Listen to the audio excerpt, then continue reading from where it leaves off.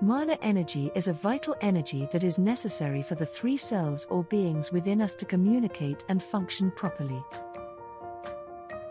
It is similar to concepts such as prana in Oriental wisdom and mana in the Bible.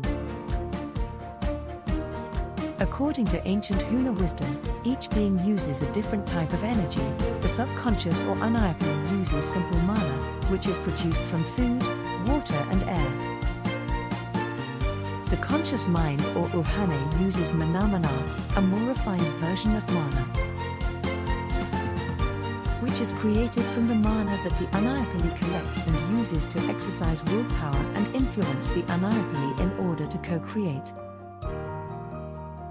The superconscious mind or aumakua uses mana loa, which is an energy transformed from the mana and manamana and perhaps connected and transmitted also with help of divinity.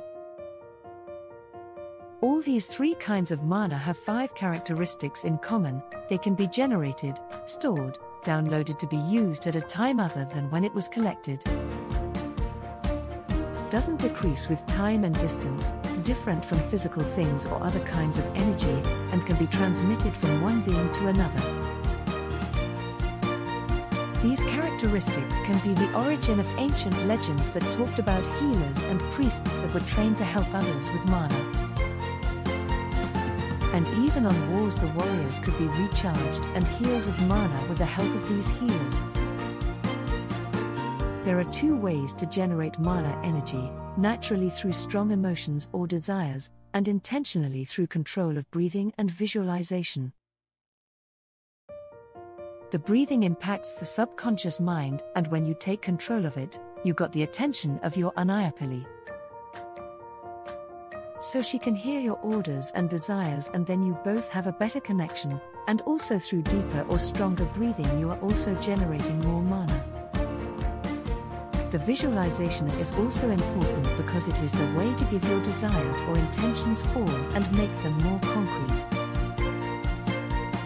In conclusion, mana energy is a vital energy that is necessary for the 3 selves or beings within us to communicate and function properly. Dr. Hugh Len teaches his version of Ha breathing to infuse mana. In fact, he explains that Ha means the process of infusion and also says that this practice is not for the body, is for the soul, and calls it the 4 corners of the universe. He also explains that this breathing exercise can help us to close all the physic doors that may be opened and are distracting our subconscious mind.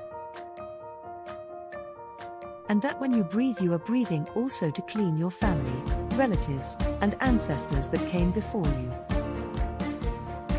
The 4 corners of the universe breathing is like this. Inhale in 10 times. Hold for 10 times. Exhale in 10 times. Hold empty for 10 times. Do 10 rounds of these cycles to clean yourself. In the pauses, holding time, he recommends to allow the change to occur. Remember that the change and transmutation come from the divinity, so put your intention to receive it. This exercise can ground you to the present moment, can help you to be more focused to do your Ho'oponopono practice, also can undo depression and even help with jet lag.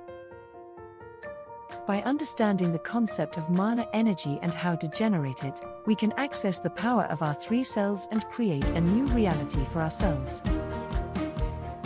Join Dr. Joe Vitale in his best course Ho'oponopono certification with Dr. Hugh Len at 90% discount, only available on the description.